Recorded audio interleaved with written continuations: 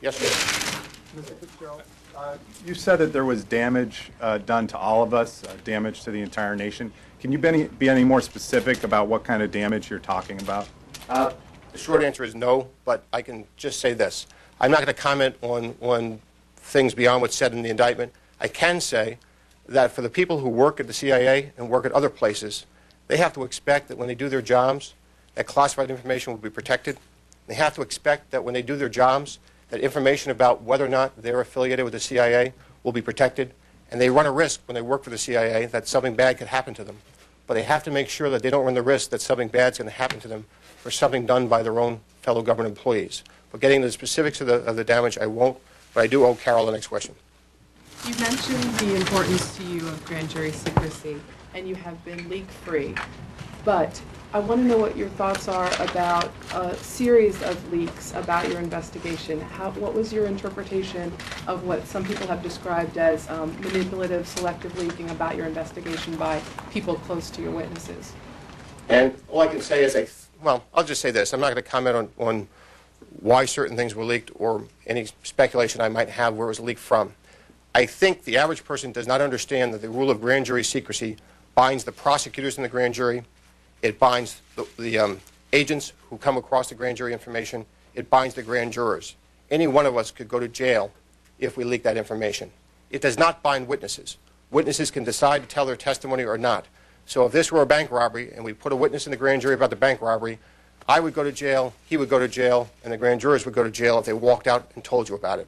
But the person who went into the grand jury could walk out and hold a press conference at the front steps. So they're not breaking the law by discussing their grand jury information. I would prefer for the integrity of the investigation to not be discussed, but I just think people may not understand that certain people are not restricted in talking about grand jury information and certain are. All I can do is make sure that myself and everyone on our team follows those rules.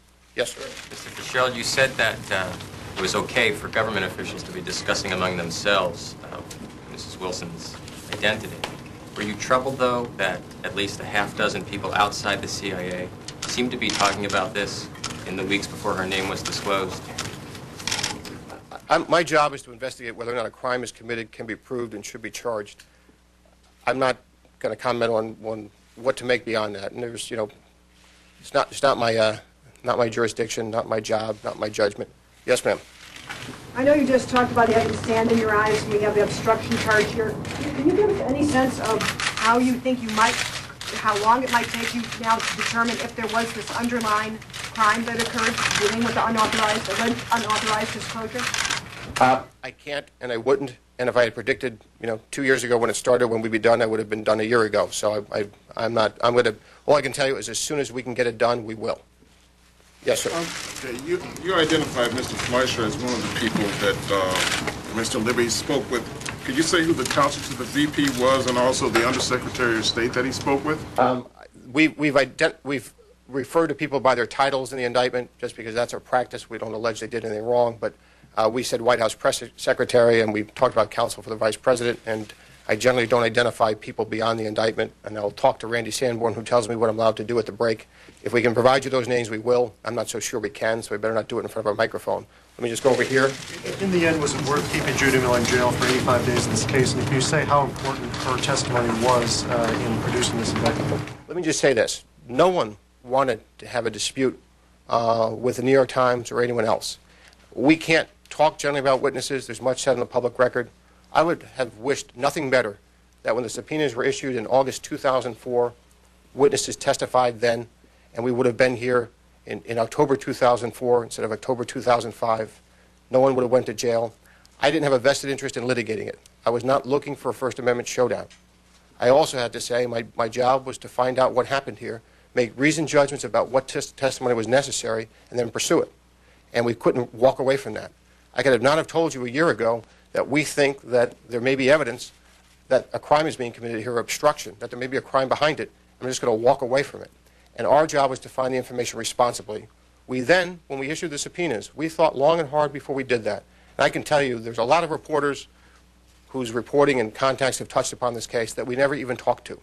We didn't bluff people, and what we decided to do was to make sure before we subpoenaed any reporter that we really needed that testimony. In addition to that, we scrubbed it thoroughly within ourselves But we also, when we went to court, we could have taken the position that it's our decision whether to issue a subpoena, but we made sure that we put a detailed, classified, sealed filing before the district court judge, the chief judge, Hogan in the District of Columbia. So we wanted to make sure that if he thought our efforts were off base, if what we were saying, representing to him, was the case, was off, that he would have those facts when he made the decision. Judge Hogan agreed and felt that we met whatever standard there might be for issuing a subpoena. That then went up to the District of Columbia Court of Appeals with that same filing, and they found the same results, and then went to the Supreme Court. So I think what we did in seeking that testimony was borne out by how the judges ruled. At the end of the day, I don't know how you could ever resolve this case. To walk into you a year ago and say, you know what, forget the reporters, we have someone telling us that they told Mr. Cooper and Ms. Miller that they didn't know if this information were true. They just heard it from other reporters. They didn't know if he had a wife, and charge a person with perjury, only to find out that's what happened. That would be reckless.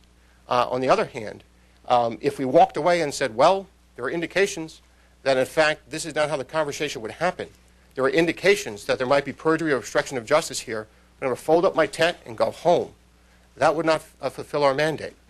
I tell you, I will say this, I do not think that reporters should be subpoenaed anything close to routinely. It should be an extraordinary case. But if you're dealing with a crime, and what's different here is the transaction is between a person and a reporter. They're the eyewitness to the crime. If you walk away from that and don't talk to the eyewitness, you are doing a reckless job of either charging someone with a crime that may not turn out to have been committed, and that frightens me, because there are things that you can learn from a reporter that would show you that the crime wasn't committed. What if, in fact, the allegations turned out to be true, that he said, hey, I sourced it to other reporters, I don't know if it's true.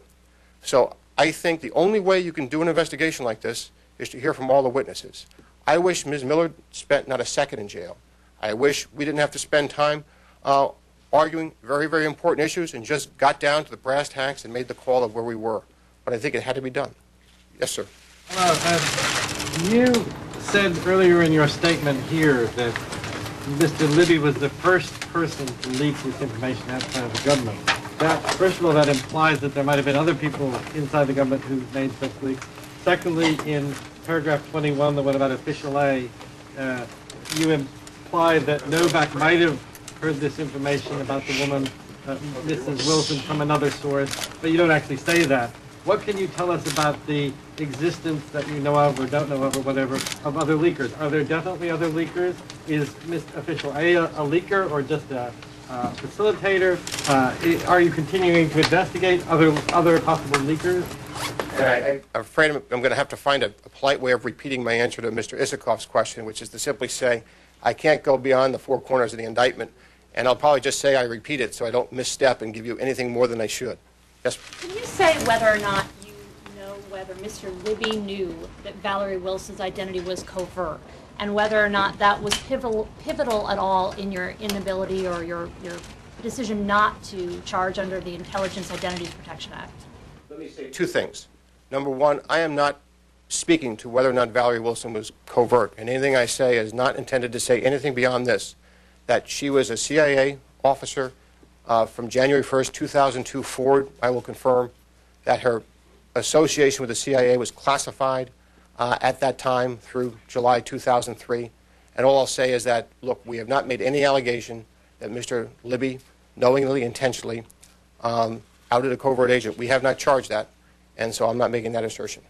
Yes, sir. Would you oppose a congressional investigation into the leak of Valerie Flame's identity? And if not, would you be willing to cooperate with such an investigation by handing over the work products of your investigation? Well, I guess that's two questions, and I'm not. I know I can answer the first. I can answer the second part. Turning over the work product, there are strict rules about grand jury secrecy if there were an investigation. And frankly, I have to pull the book out and get the people smarter than me about grand jury rules in Chicago and sit down and tell me how it works. My gut instinct is that we do not, very, very rarely is grand jury information shared with the Congress.